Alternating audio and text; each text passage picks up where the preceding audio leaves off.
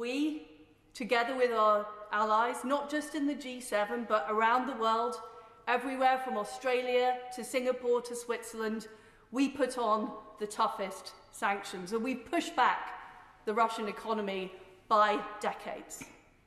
We also supplied weapons to Ukraine, and many around this chamber have commented that maybe we should have supplied weapons earlier, but I can tell you from working inside the government that we did all we could as quickly as we could to persuade allies, and we have built up now an alliance of countries supplying those weapons, and I can't wait to see the tanks, and I can't wait to see the fighter jets in Ukraine to help those brave Ukrainians.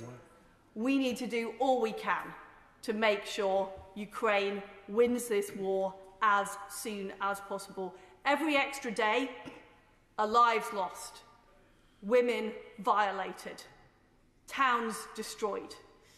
We need to do all we can as fast as we can.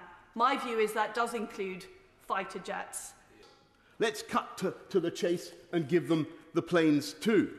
Unless he's finally defeated in Ukraine, Putin's revanchist ambitions will be unchecked, and that is why it is so crucial that we now accelerate our support for Ukraine and give them the tools to finish the job. We said we would come to their aid in the event of an attack.